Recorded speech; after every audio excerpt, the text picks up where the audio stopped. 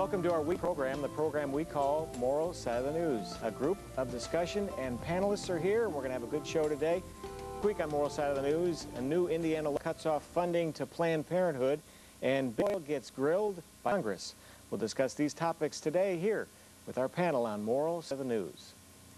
Joe Graff, St. Edward Catholic Church. Dr. Tom Mobley, Nelson Christian. Dr. John Slackenridge Chapel, Free Methodist. Rabbi Galia Rooks, the Temple, and Dr. Kevin Smith, Southern Baptist Theological Center. India is the first state in the Union to cut off Planned Parenthood's Medicaid funding.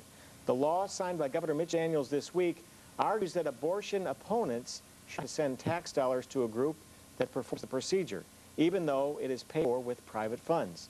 To sort this all out, here Renee of WHAS 11 News. In Albany, residents who've benefited Planned Parenthood are disappointed. They need some other way to cut something else. This is very important. I think women and children. Johnson says the services were important to her. She can't believe funding will be cut. I think it should be increased because women's health service is very important, and none should be denied just because no money. The rally signs were out in Indianapolis, but didn't help the cause. We are being discriminated against. Our patients are being discriminated against. The president of Planned Parenthood Indiana upset by a court ruling. Planned Parenthood asked to stop the law from taking effect, but a judge denied that request. Then there are 20,000 low-income Hoosiers who lose their Pap tests, who lose their testing and treatment, who lose their birth control. It's a very bad direction. $1.4 billion in federal funding that passes through the state will most likely cut from Planned Parenthood. This bill passed with overwhelming bipartisan majority in both houses, and clearly supported by public opinion polls I've seen. This expresses the will of the people of Indiana. Indiana Governor Mitch Daniels wanted to cut funding because Planned Parenthood is linked to abortions. Indiana is the first state to take this budget measure. Renee Murphy, WHAS 11 News. So we're to our panel here today on Moral Side of the News and just ask some questions. Panel, what are your thoughts on this? Governor Daniels, Indiana, and Planned Parenthood. Who to start? I'll start. Wake us up. I'll start. I thought I would be doing rebuttal because I think I'm going to be a lonely voice here. Well, we want to sit. Okay. Well, first of all, I think that this is outrageous. I don't think it'll stand up in court. I was very sorry that they couldn't get a stay or a postponement until it had gone through the court system. I think that it is hurting a lot of women. I think it's attacking the most vulnerable part of the population in the sense that women of any kind of means will continue to have breast exam, which lower the rate of death from breast cancer, smears, and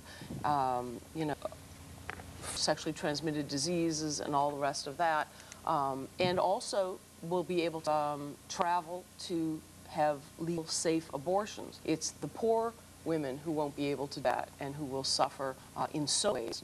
I mean, it's only a small part of the pie that has to do with abortion. And yes, Planned Parenthood does perform abortions, are still legal in this country.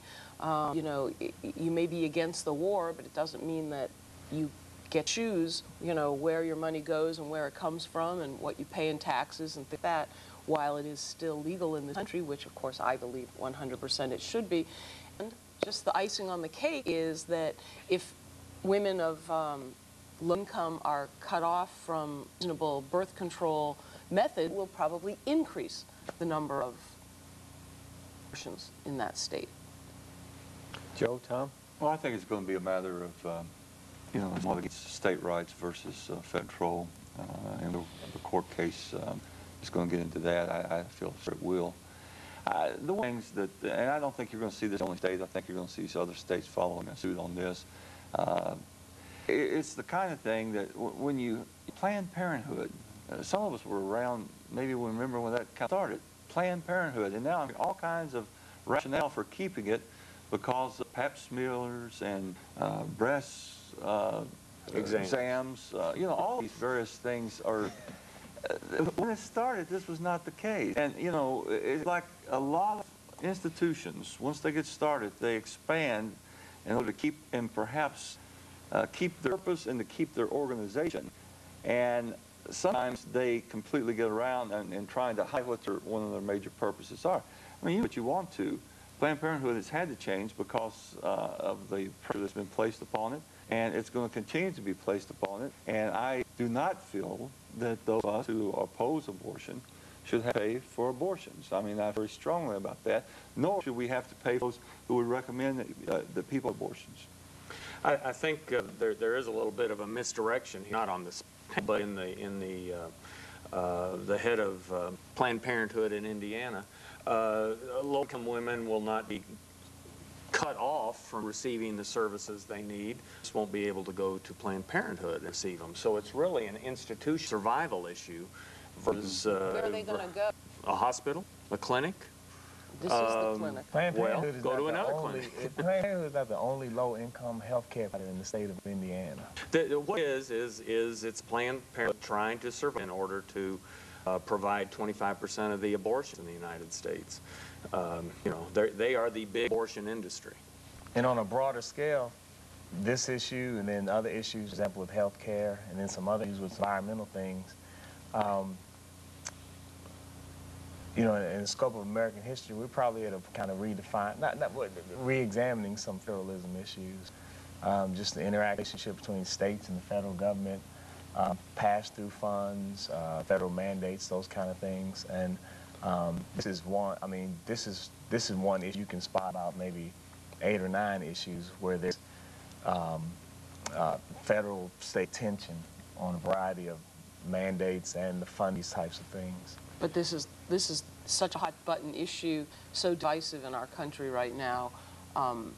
It goes so far beyond states' rights. I mean, if you were looking to deal with federalist issues, you could pick one of a number of other ones that would be cleaner about state rights than it would be having to do with... But I mean, there's several lawsuits regarding a variety of issues where governors and the president are just at odds on a variety of things. Yeah, like gay marriage.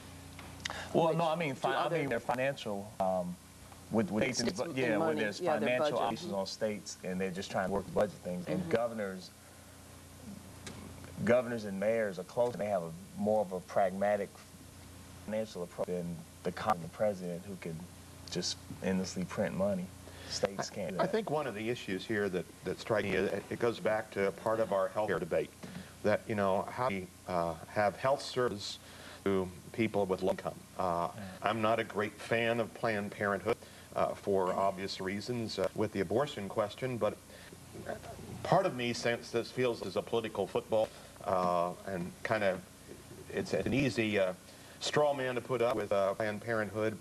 They have expanded over years to many other issues beyond abortion, whether that's, as I said, is a game playing or maybe because needed. I don't know. I think I'd like to have a little more objective look at that. There are many good services that they do provide for some people, and I don't know why particularly has picked as the target. But my biggest concern is, again, as you know, there are some poor women who do need breast exams. They do need pap smears, all those kind of things. How are we going to access this? Are we killing something off? Is that going to eliminate somewhere else? Or is some of those funds, okay, if we're going to eliminate funds here, well, let's put more funds over in hospitals or clinics for those kind of necessary things. And it seems like we're kind of slicing the pie in a couple different ways to say, well, we don't like this, so we're going to lump everything in that area. And the bottom line, it seems to me, that there are poor women that do need some medical services, some which I approve of, some of which I don't approve of.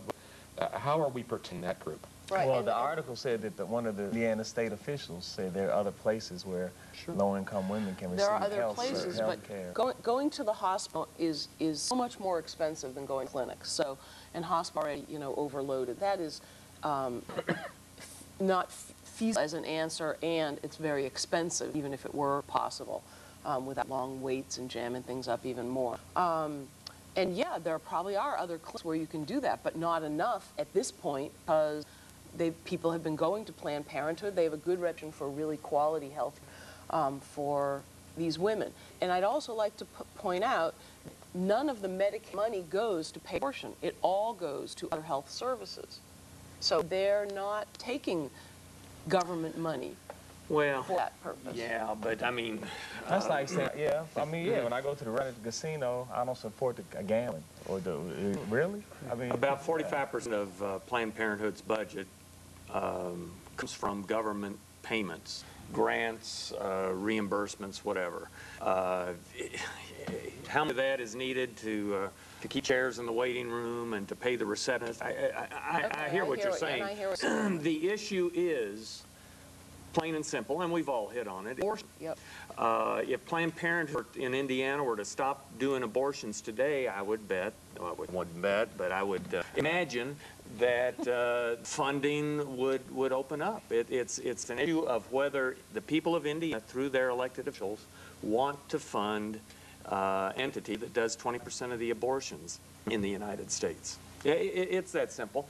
The people who are defending Planned Parenthood on these other medical issues, as important as they are doing so because Planned Parenthood provides abortions. Those who are wanting to take funding away are doing so because Planned Parenthood provides abortions. And if you go back, if you go back 30 years or 25 years, and you're going to find out that that's what it was about. I mean, these other things crept in, again, to try to give it some legitimacy, and maybe for good reason. Maybe there was a a hole in the medical care system that needed to provide that. I think the need was there, and they're trying to save lives. Go back 5 to 30 years and see what the reason for the Planned Parenthood was. I guess my question is, I think we can argue both ways about this, but let's say it's 1.4 million, I believe, million that's going to them. Those services we would probably not argue over that are needed. How can we take some of that money and say, well, we're going to supply more to hospitals and clinics so people can take care of it? It seems like, okay, we're going to give this money over here because we don't like this organization. Someone's losing in that. And that's my argument to say, how are we affecting some of those to get needed medical care? My sense is that somebody who's that service and needs the government funding to assist in those services, if they went somewhere else, by those services I mean the non-abortion health services. Yeah, there we go, thanks. Would get the funding and assist at another location. My assumption, I could be incorrect then. But it's a pass-through that they're getting government funds that are supposed through Indiana to this agency. So that fund is not coming, can part of that funding say, well, we don't want to support as a legislature, if that's their opinion, but we're going to set half of this, or 25% of this money, some other agency, then those people are being protected. I don't hear that coming out. Well, and if the federal government will okay that, I would dare say that will not be a problem in the state of Indiana. But you're talking about federal money coming through the state, designated specifically. So if the federal government's willing to let that go in a direction, I don't think we got a problem here.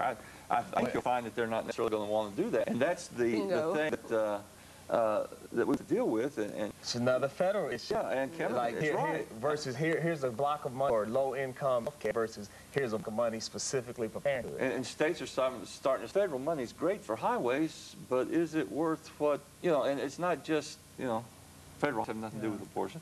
This is an issue that is going to go much further, and I'm anxious to see what the courts do say. Do states have a right to say, I don't want federal money? A great segue to our second topic, another federal issue. Congress grilled oil executives during contentious hearings on Capitol Hill this week amid widespread over the high prices currently. It's all part of an effort by Democrats to push a new bill that would scrap tax breaks for the biggest and most